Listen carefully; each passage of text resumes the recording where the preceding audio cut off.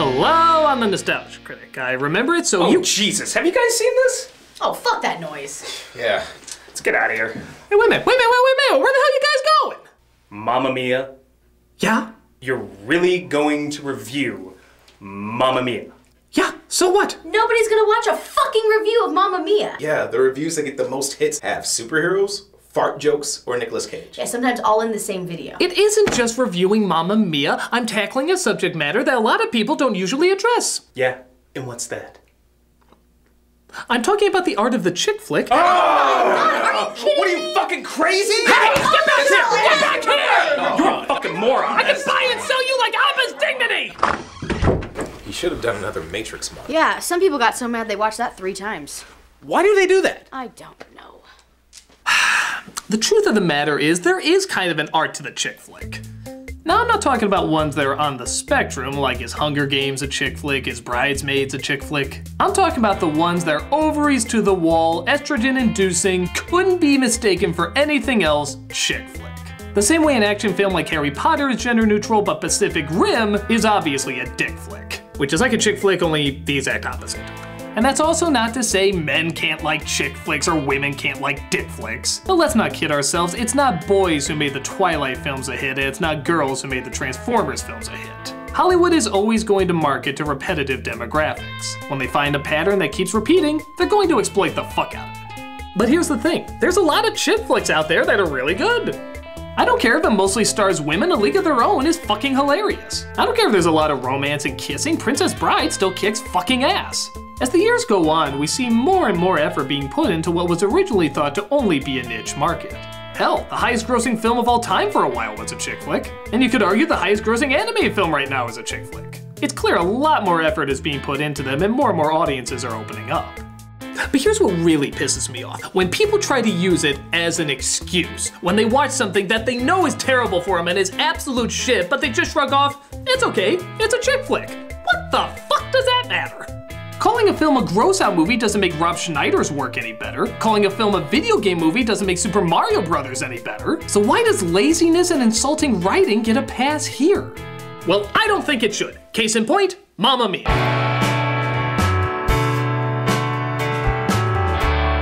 This is one of those chick flicks that not only loves to use that excuse, but likes to fuck things up for other chick flicks that are actually trying to be smart and intelligent. Based on the Broadway show every married man over 40 was dragged to, Mamma Mia is a jukebox musical that, rather than have a variety of artists, giving the off chance you might actually like one of them, instead chooses the one your mother listens to when she's drunk at her book club. And don't get me wrong, if you like ABBA, no problem, they've had a lot of big hits and they're very talented. But this is not the movie to showcase any of their abilities. This is an example of trying to take a subgenre, in this case the chick flick, and try to resort it down to a mathematical formula. Like, if you use this combination of elements, you'll end up with a demographic who will fall for it every time. The Bruckheimer films use it, the Happy Madison films use it, and you can bet your ass this fucking film uses it. I know this because I literally found the checklist. Yes, this is from the actual set of the movie. The lazy chick flick checklist to guarantee profitable box office. How many of them do they check off? Well, let's demean women everywhere under the guise of empowering them. This is Mamma Mia. We start off by visually ripping off another chick flick, can you guess which one? As we see a girl sending off 3 letters.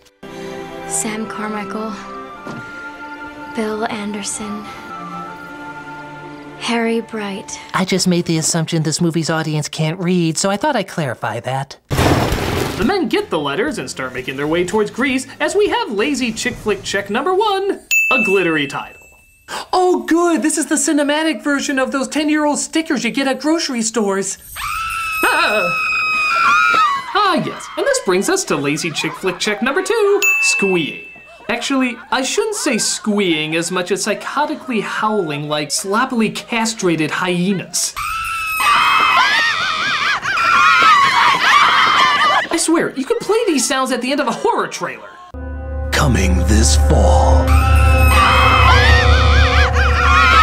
The Squeeing Idiot Massacre. Rated E.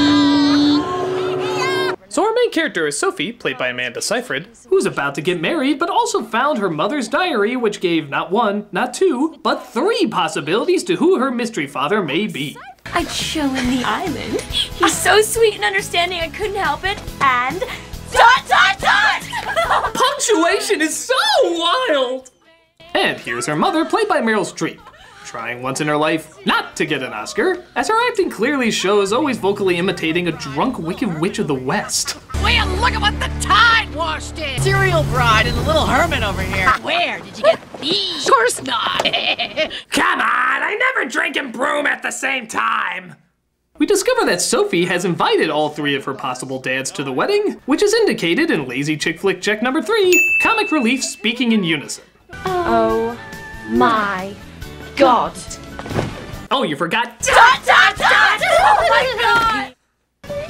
Do they know? What do you write to a total stranger? Please come to my wedding, you might be my father. Jeez, that's almost as crazy as having a musical set in Greece and yet having no Greek star in it. For one night!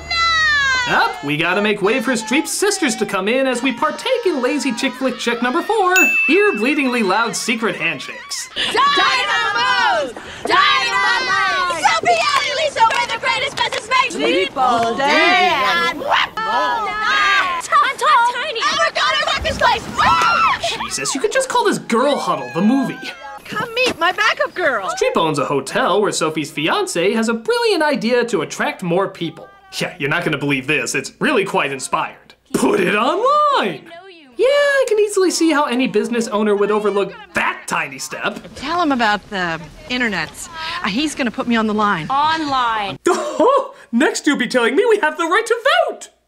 No one knows we're here, so if I market it really, really well, then hopefully people will come flooding in. We just want this to be the ultimate romantic destination. Yeah, that makes sense. As apart from all the tons of people we see all the time, nobody would ever know where this place is. And why would they? It's obviously such a low-key, visually uninteresting paradise that I'm sure word would never spread by mouth. I mean, let's face it, nobody ever wants to come across a fucking shithole like this one. Hell, I bet the rent here is so cheap.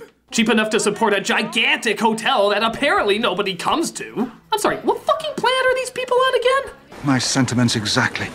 Of course, seeing how nobody comes to this little shack, Streep has trouble keeping up with repairs and has to do a lot of it herself. I work all night, I work all day to pay the bills I have to pay. Yeah, just keep in mind, people, Streep is still 9 voice lessons away from her Into the Woods quality voice, so just try to enjoy her awkward transition period.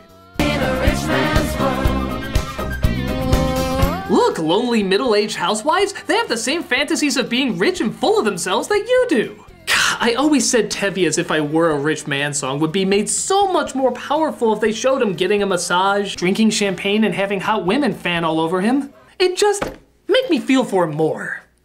So Sophie's dads arrive, played by Pierce Brosnan, Colin Firth, and Stellan Skarsgård. Am I saying that right? Do I pronounce the other little O? And is ecstatic to find that she's been thrown into an adventure of choose your own DILF. You are expecting us. Oh my God, yes. They of course have no idea that she's one of theirs, and Sophie, being a cute, charming dunderhead as opposed to an emotionally unethical fuckface, has no idea what the hell to do with them. No. Come this way. There wouldn't say by any chance happen to be a trouser press on the island, would there? But I'm not done being Colin Firth. Now this could be a potentially funny scene. Streep is about to see not 1, not 2, but 3 of her ex-boyfriends in front of her without any warning whatsoever. This could be something like that Third Rock from the Sun episode where Don suddenly is confronted by all his past girlfriends.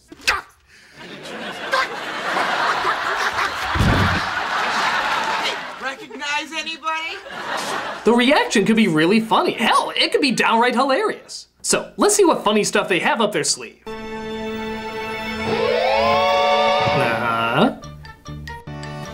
Yeah. And? I was cheated by you, and I think you know when. Wow. Fucking amazing. That was practically gift wrap for you. Just about any reaction there would have gotten a huge laugh, and instead, what do you go for? A song that intentionally has nothing funny in it whatsoever. Even the song doesn't really sum up how a person would react after seeing that. It's way too cheerful and upbeat. Which falls into the most tragic and worst of bad chick flick writing, be funny. But not really. Anyone that knows anything about comedy knows that it's all based on misery. There's always an element of something negative in it if you're going to get a laugh. But, for whatever reason, really bad chick flicks think that women can't handle actual misery, so they always follow it up with a lot of giggling. For example, after her upbeat song, she falls right into the middle of all of them. This could be a really funny setup if she freaks out or tries to come up with a clever excuse. There's a lot of various options you could do to make this very humorous. But, what does she do? Oh, it's cute, it's adorable. We don't really want to get upset here, we're just having fun. How is that funny? You have all these humorous setups here and yet you do absolutely nothing with them.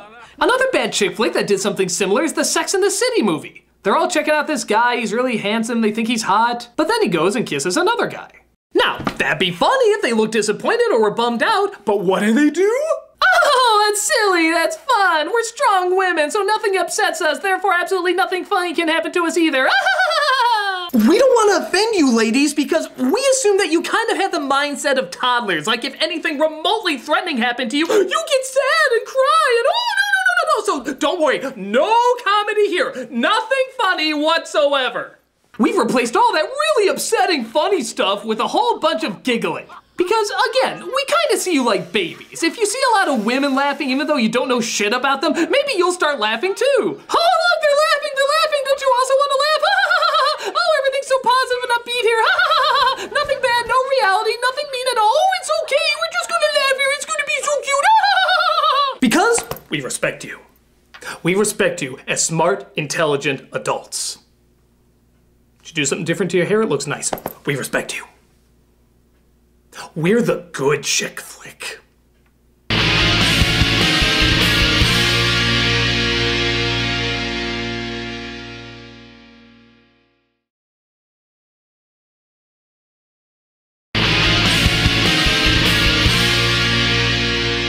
So Streep starts to get emotional after seeing her 3 baby daddies, and her friends try to cheer her up by lazy chick flick check number 5, dress up clothes. Again, kind of assuming what amuses 3-year-old girls will also amuse grown-ass women. Why the fuck do they have feather boas in a hotel anyway?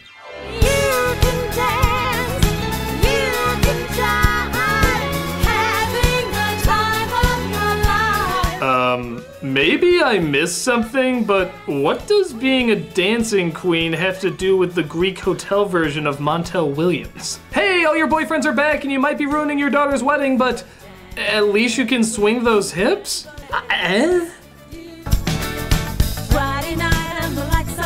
Oh, almost forgot lazy chick flick check number 6, using inanimate objects as microphones. Now, it does usually say it has to be a stirring spoon or whisk, but deodorant will work too. We'll give it a pass.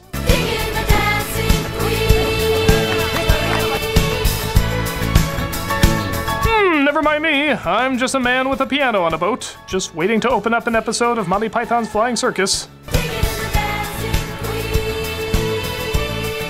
Boy, I can only imagine the thousands of dollars that went into the amazing choreography they put in this film. I think they literally modeled it after all the suburban mothers dancing in their kitchens to ABBA music. You know I love these moves. It makes me feel like a Spice Girl. They're still a thing, right? Yay, we jumped in water. That's deserving of a high five.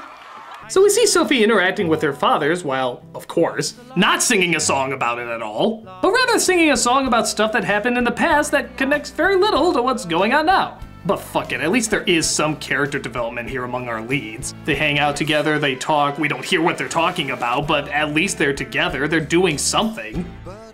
For exactly 3 minutes. Yeah, because we have much more important things to get to, like another song that has nothing to do with anything. This one's sung by Sophie's fiancé. Oh yeah, there's a wedding in this movie. And a fiancé that we barely see, who apparently likes to almost burn his future wife's head off. What the hell am I watching right now?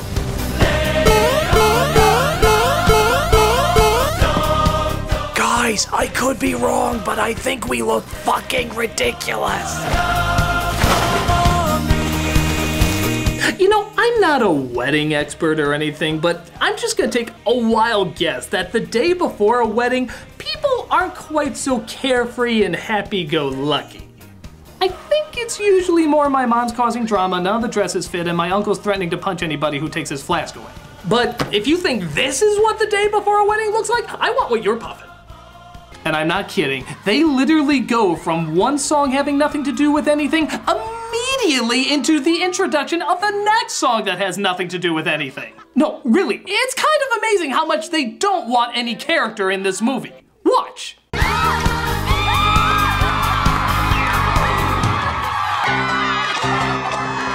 Look at that, there wasn't even a break. No discussing anything, no time to catch your breath. They just go right fucking into it. By God, have we learned anything about these characters? I mean, what do we really know about Sophie? Nothing. What do we really know about her fiance we never see? Nothing. The three dads? That's a joke. All we know about them is that one likes everything in its place, one's more goofy and outgoing, and the other is suave and cool. Those are the fathers from Full House! You're so desperate you're doing stereotypes of TGIF stereotypes? Oh, fuck it. Just let me know when Robo Urkel comes in. Oh, wait, that'd be too threatening. Don't worry, ladies. Nothing funny at all. We're the good chick flick. The only one who seems to be a little developed is Streep's character. But even she has to take a back seat to ABBA songs that obviously aren't there to tell a story, but just be ABBA songs.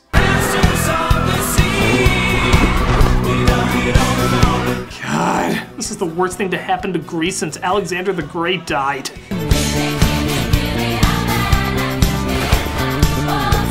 So the fathers are given presumably death by snoo snoo as Sophie goes to, imagine, actually have a meaningful conversation with one of them. Look out, humanity! What you drew on the boat, this is good. This is really good. Why don't you pursue this? You have a real talent here.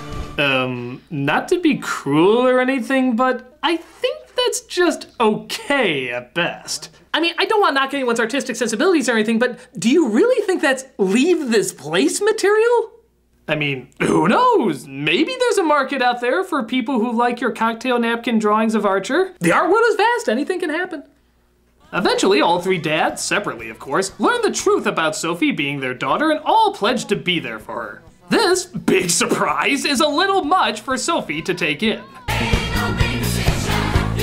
What a shock! And here I thought inviting my 3 unknown dads I never met to meet up the weekend of my wedding without telling anybody dealing with other common wedding drama would cause no problems whatsoever. Oh, I only hope there's an ABBA song in this movie about being a fucking mental masochist. But nope, instead we're cutting to stupid shit like this.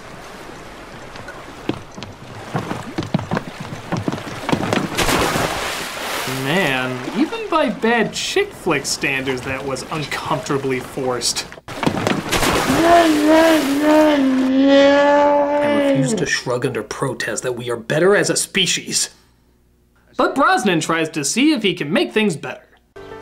It used to be so nice. Oh, wow.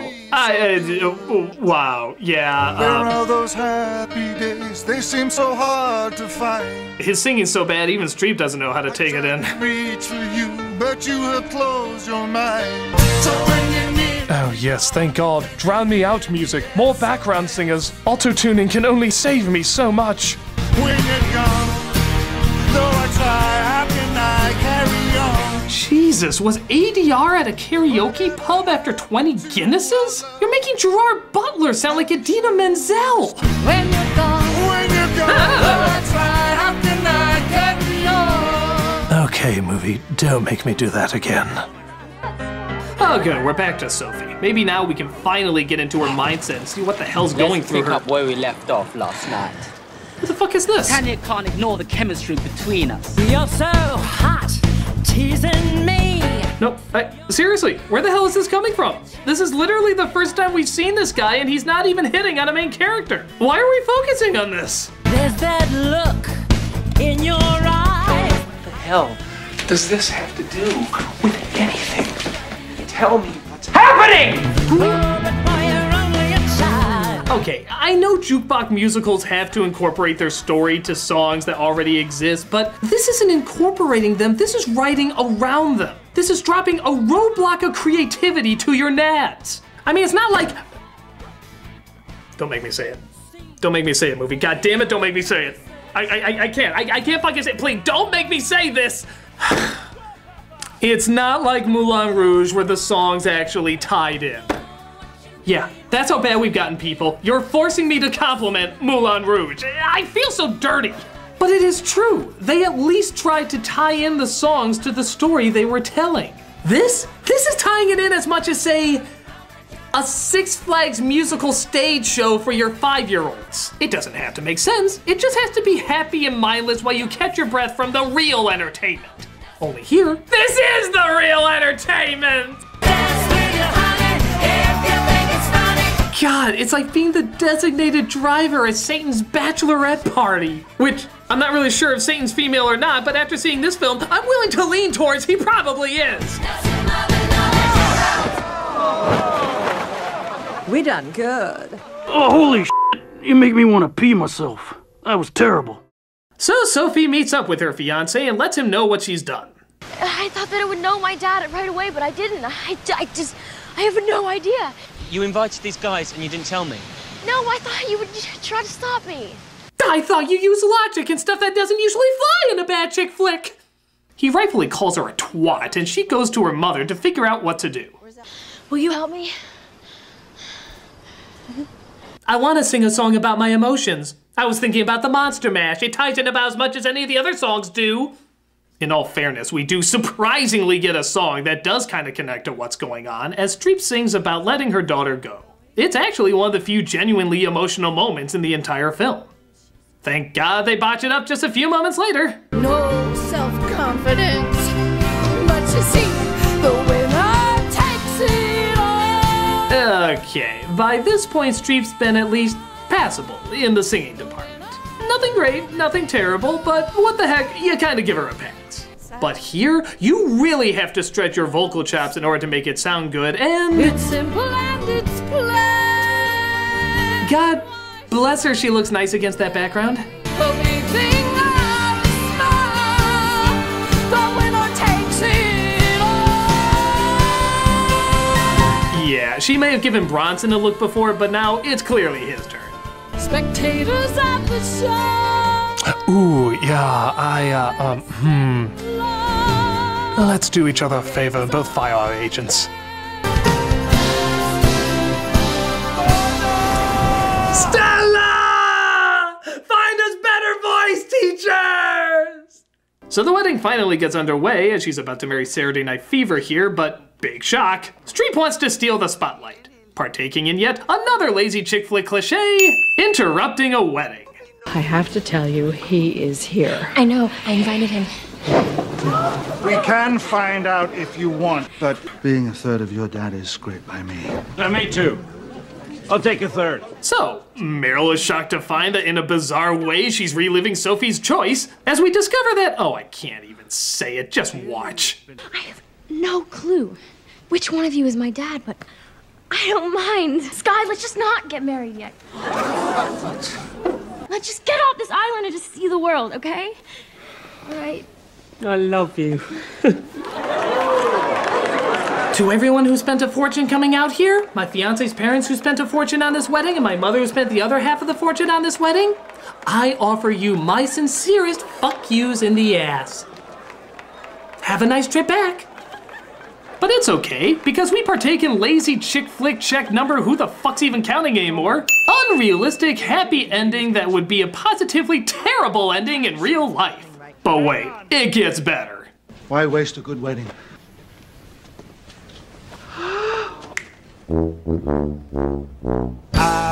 Oh God, just end it! I now pronounce you man and wife. Even though by religious standards you've broken God knows how many qualifications for a Catholic marriage. So enjoy these words that mean absolutely nothing. They have their reception and we finally wrap up on our If you change your mind. What is this? If you're all alone when the pretty birds have Movie, you're over. Shut the fuck up. No, there is literally nothing else to sing about. You've already had one pointless song dedicated to a side character, and more in the audience is gonna stab their ears out with sharpened platform shoes. We can go dancing. We can go walking.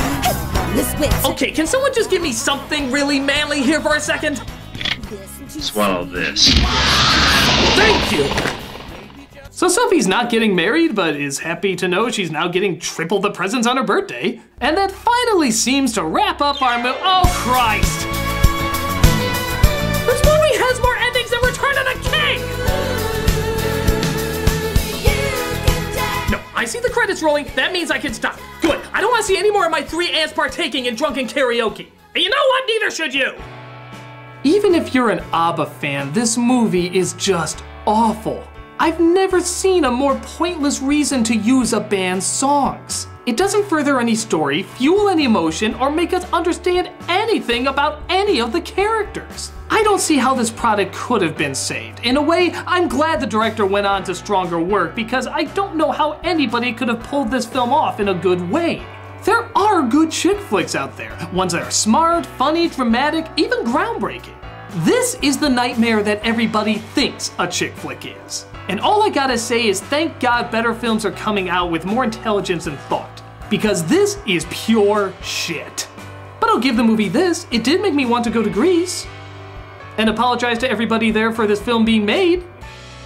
Hey, speaking of moving, where did everybody go anyway? Hey guys, what you working on? Oh, well, since no one's gonna see this review, we decided to write down all the things that would normally ruin our careers. Oh my God, do you mean any of that? Oh, no, we just say it because we won't get in trouble for it. Yeah, go ahead. Say something terrible to everyone. But I can't do that, I'd be nothing without these people. Oh, come on, you pussy. Nobody's watching anyway. It's like screaming into a pillow. You think so? Yeah. Oh yeah, you'll feel much better letting out your aggression on nobody. Okay, so you want me to point to all the viewers at home? The ones that allow me to make a living doing what I love. Oh, yeah. You want me to point to all of them and just say the most terrible, horrible thing I can think of, like, you're all... I guess Mamma Mia had a bigger fan base than I thought.